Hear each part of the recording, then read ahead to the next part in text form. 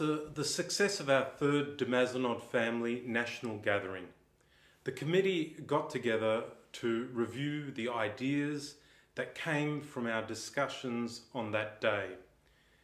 While there were many good ideas from our gathering that we hope to implement, the challenge from the Superior General, Father Louis Logan, was taken up as the theme or somewhat of a framework which we hope to implement some of these ideas over the next 12 months. In his address to the gathering, Father Louis Logan challenged us to find a way to commemorate the 200th anniversary of St Eugene de Mazenod's experience of deep conversion, his experience of affirmation, or a moment of grace, as he describes it, which occurred on the 15th of August in 1822 during the enthronement ceremony of the statue of the Oblate Madonna.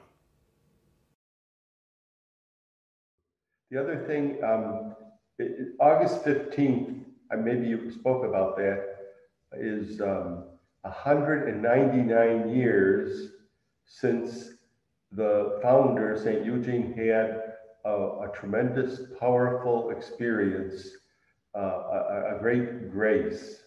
So he started the Missionaries of Provence in 1816. They got together, and in 6 years, priests had come and gone, and there was a lot of struggles there. The bishops wanted their men, and Eugene wanted. He was taking diocesan priests, and there was jealousy, there was fighting, there was competition, and so 6 years later, 1822, he is pretty discouraged. He is depressed.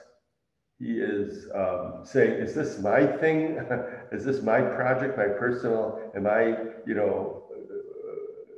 calling my own shots? Am I, doing my own thing? Or is this missionary group, is this what God wants? So, he's in this struggle and very discouraged.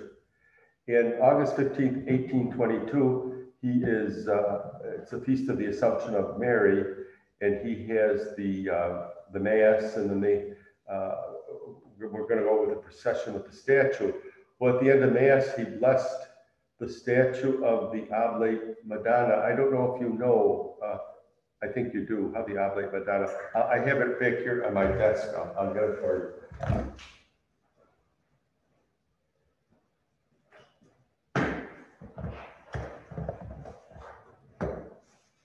This is, of course, a copy.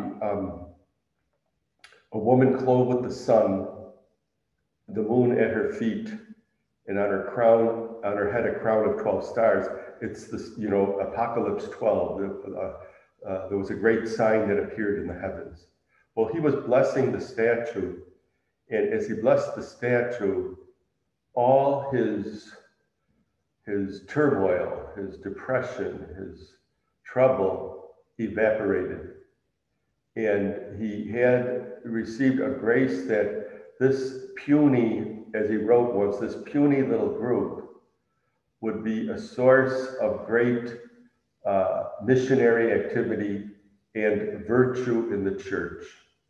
And he went back to his room and wrote to Father Campier, his colleague, his best friend.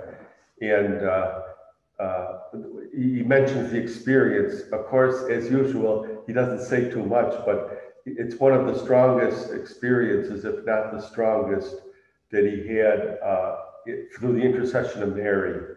So I think, and then later on they said the statue smiled.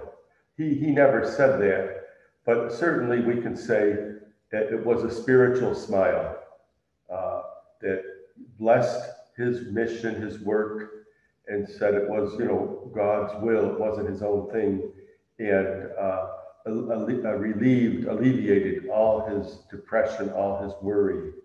So this year we celebrate 199 years since that experience, and of course next year will be 200 years. So I think it's kind of we talked about a Marian year, but there's too many. St. Joseph has his year, and I wouldn't want to take any thunder away from St. Joseph. So I think in our own way, once a month we can remember in a special way, maybe at the 15th of every month or something like that. Remember this grace, because I believe it's not simply a grace for the past. I think Mary smiles on us today. She continues to say this, and the Pope Francis said that to us in 2016. The church needs you. The church needs your missionary charism. And especially, like as I mentioned, in Australia, in Europe, in North America, the secularism is so strong. It's exactly, I think it's not exactly, but it's like the time of St. Eugene. So many people had abandoned the church, and he got his missionaries on fire to rekindle the faith in the people. And we're in a similar situation. So, of course, prayer is very important. And I think praying to Mary and asking her, we claim this grace for us today. I mean, we can't just say that. Our lives have to express that we are living holy lives, and we claim the grace that Eugene received for our own time. And we claim Mary's smile upon our mission, our work, our lives, our families, our church, our congregation. So maybe in some way in Australia too, you can prepare for August 15th, 2022. So, as the de Mazenod family, we would like to take up this challenge by continuing to take steps to fulfill this year's theme to become the most united family by dedicating a year to explore moments of grace in our lives and in the life of our community. It's important to see how God's grace, that is God's spontaneous, unmerited gift of God's love and redemption in our lives, has influenced us in the past but also presently works amongst us. I see three key moments or significant moments of conversion or moments of grace in de Mazenod's life that gave him the vision and the strength to found the congregation and to shape the charism which is the gift we receive today. The first of these moments was before the cross on Good Friday, when as a young man he recognized Christ's love for him and his own dignity, his worth, which compelled him to share it with others. From that moment on, he was a man of action and became a priest.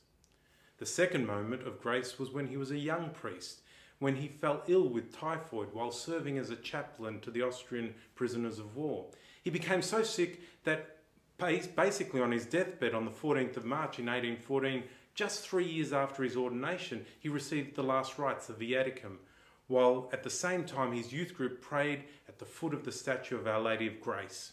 Miraculously, he survived, although his recovery took over 2 months, and through this dark night of the soul experience, he came to the realization that all would end with him, and the grace from this moment was community, to invite others to join him in his mission.